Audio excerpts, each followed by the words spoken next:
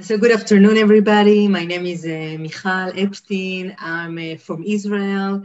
I'm a professional Scrum trainer from Scrum.org. I am a partner at LAG21 Consulting and Agile coach. And this is Limor, my partner in LAG21. Limor, please introduce yourself. Yeah, so great to see you all. My name is Limor Halfon, and I'm a partner in LAG21 as well, and a Management 3.0 certified trainer, and an Agile coach. So it's great to see you here. I think that the combination of us here is very important for this great topic that we are going to share with you. So you're going to have to do some stuff during this session. It's not only us talking. We hope that you will take with you some tools to become better leaders at your organizations. So we're going to talk today about who is a true leader, what is required to become a true leader, what are the characteristics and behaviors that are characterizing the true leader, and we were going to reveal some gaps and dilemmas when promoting someone to become a leader. And when we are talking about leadership, we don't necessarily talk about someone who manages other people. Leader can be anyone in the organization that leads some kind of agenda, a culture, cultural change, and also people. So the leader can wear many leadership hats in the organization. During the talk, feel free to ask us any question at any time, or if you don't feel comfortable, you can put it on chat and Nicole will help us to capture these questions during the talk. So I assume we can get started. Yeah. First thing we're going to do is to ask you to try and describe and have and get a job description for a true leader. Okay, if you would like to recruit a leader in your organization, what you will be looking for. Now in order to do that, we're going to send you for 3 minutes into 3 different breakout rooms and just add notes into this mural. Just double click on the mural. I will send you the link soon. Just double click on the mural and you have notes and you can share your thoughts here. So let's try to create a job description for a true leader. You already have the mural link in chat, and I will split you into 3 breakout rooms. Okay, so welcome back. I can see here that you put a lot of characteristics of a true leader: brings vision, impactful, leading by example, keeps team moving forward, influencer, wants others to succeed, confident, listening. Right, listener, empathy.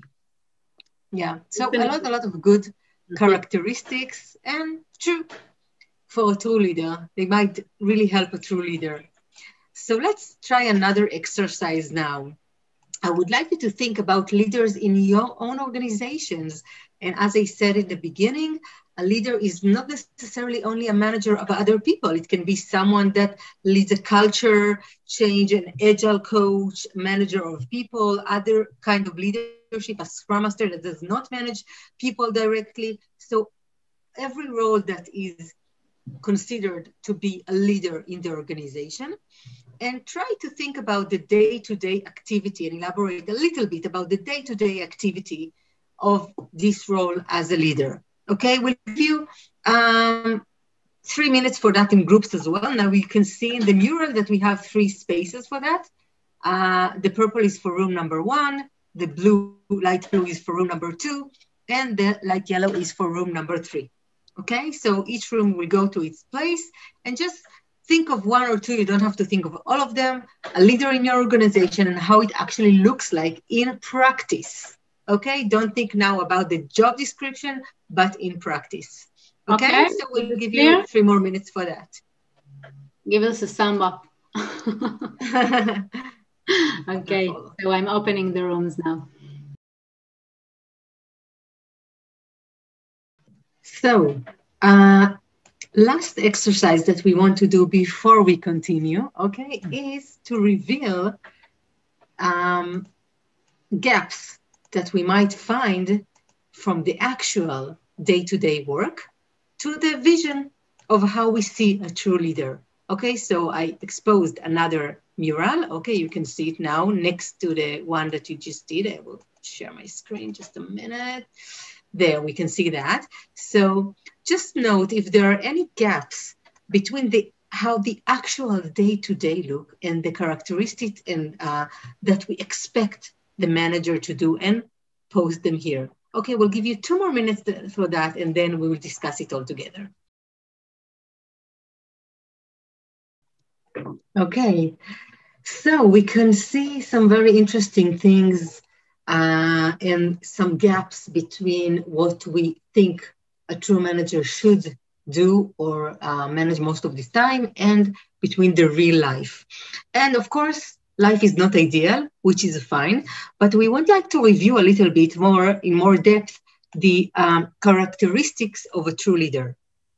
Okay, and we try to put it something that is not it's maybe a little unusual and not only a list of things.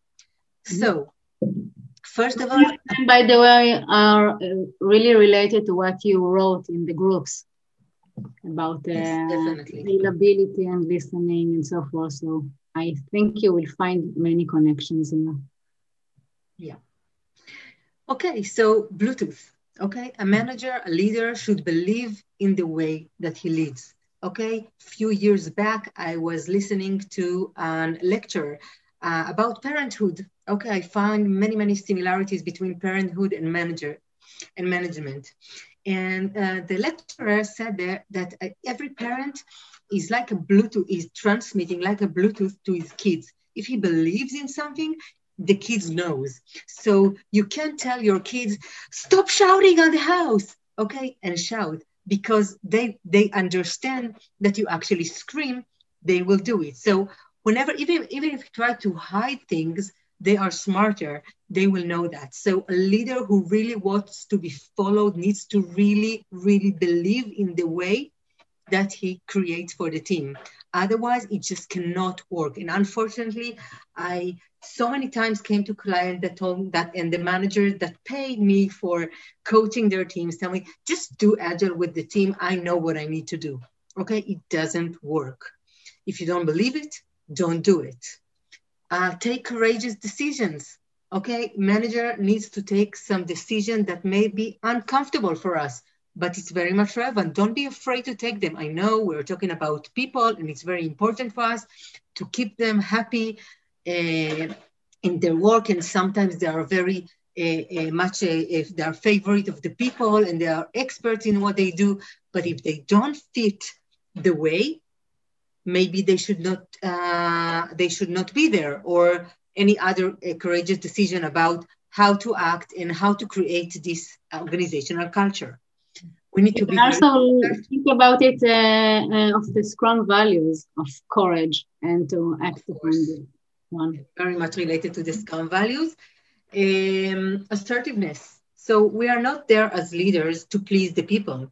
Okay, we need to bring the boundaries to work. That we need to be very assertive of that, because if we have a hole in defense, okay, we will get very soon to a chaos, and we want to lead everyone to the right place that we think is the right place. Mm-hmm. Another thing is about managing people and not resources. I saw it also in your notes, talking about micromanaging and availability of managers, and that managers can't see the entire picture sometimes and so forth. It's a trap that many managers still falling into when we are trying to utilize the time, we are trying to utilize the people and not to utilize the flow, and not to set the system that will enable the people to work in their best. So we would not like to treat people like objects. So it won't work this way. And also when we assign in an Excel the capacity of people and the plan. It's not like object that if we will double it, then we will double the throughput. It have another way of behavior. If we double people, we double complexity yeah. of the throughput. So actually, this is one of the things that is a significant principle also in Management 3.0. It's about managing the system and not managing the people. So it maybe sound weird, but a leader should enable the system. And in that system, the people can grow and be self-organized and to ask the right questions in order to focus on the flow and not focus on resource utilization. So there are many practices that we can discuss to enable this kind of a system. And another one that you also said it repeatedly, listen. In a complex world, and we are talking here in a complex environment, of course, leader doesn't have all the answers. It's better if he will question. So he should listen, he should provoke discussion, he should understand the complexity and involve the people. So let's put a spotlight on one of the leader's dilemma, or why many times, not always, of course, great experts fail as leaders. When they start working as a team member, okay, we got the job, we do outstanding technical work, becoming expert, helping peers, become very prominent as a team, and get great bonuses along the way. And finally, yeah, I become a leader. Okay, so now, because I become a leader, because of my knowledge and expertise, now maybe the best thing I should do as a leader is to just tell the team what to do and how to do them, and how to do this, because this is why I was selected to be a leader at the first place. And maybe I will make it a little easier on them because, and so I will take the responsibility on the crappy work and let them work quietly on the easy stuff. And then my team is really great and they do everything I tell them, but somewhere along the way, I can feel that they are not very proactive, not very engaged, really waiting to hear my voice. So I don't know, how can I be successful as a manager? So maybe I should be more strict with them. What should I do? Or maybe being a professional expert is not enough to lead. And maybe it's not the only way up. Okay, and we need to consider some other characteristic what we talked right now. Okay, so it's like a roller coaster. You go up, but then if you don't have the right skills and characteristics, and if you are promoted due to the wrong characteristics, then you go down. Okay, and it's a very hard slippery. We have here some tips. What does it mean in practice? Okay, for example, Limor, would you like to start with our one example? So we talked, for example, of not owning all the answers, and not providing solutions, but asking powerful questions. So with the Scrum Master that I'm working with, that is actually aware of her own culture of a bit command and control, we're working on this muscle. So imagine yourself that in a daily, the team is struggling with an issue, and then what can she do? So she only didn't ask them, but tell them what does she think is the answer for the problem. So instead of doing that, we were discussing questions that we can actually ask when it comes to this situation. For example, what is currently possible? Did you check this kind of an option? What did someone else could have recommended in this situation? Or what would a significant else do in this kind of a situation? So the issue here is to see how she can ask questions to the team instead of providing them solution, and by that gain more involvement of the team. Another very quick example, because we are almost out of time. So have lunch with people. Food is always good. make people happy and relaxed. Usually people tend to eat with their peers or with their direct employees. So you can eat with everyone. You can eat with other people that are not your direct employees. It's also related to go to Gamba, because then you can feel really what's happening in their day-to-day life and can help them and support them along the way. So we have several tips here that we won't have time to talk about all of them, and maybe you can also have and add more tips of your own. Of course, if you have any questions, follow this. So we'll be waiting for you at the booth, and we can share this mural with you, or you can email us. We try to articulate the True Leader Manifesto. So real quick, paving a road over firefighting. Okay, this is the role of the leader. If you firefight all the time, well, I'm not sure you're in the right way. Direct communication over hierarchical behavior. Okay, everybody's people, we are the same. So we can talk to everyone. We don't need to send a message through other people.